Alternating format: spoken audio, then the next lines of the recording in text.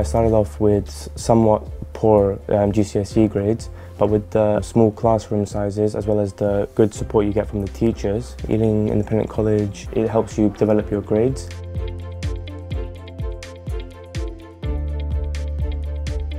Abdullah is a student who's been here for 3 years now. He's in his third year. When he came to us, he'd come with very underwhelming GCSE scores, really not indicative of his ability at all. It became very apparent quickly that he had the right work ethic. He spent the first year resetting his GCSEs. He did incredibly well, raising his grades across 5 subjects by 14 grades. He was able to go on to A-levels at the college, and he's really thrived since then. He's really set himself up for a great career and a great passage to university.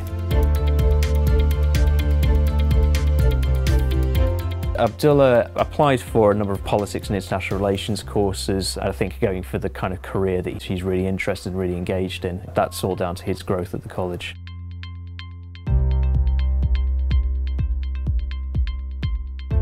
Abdullah's one of my close friends. We met actually 3 years ago in the same class. He's been able to become a better student, a better person. As a friend, I look up to him. The way that the teachers help you adapt your own mindset in terms of what will be most ideal for you and what's more beneficial for yourself and where you are as an individual. If I had to define Ealing in a few words, I'd say that it's a place whereby you can reach your full capability. The teachers are amazing. Student-to-teacher ratio is perfect in order to reach the top grades that you need in the latter periods of your life.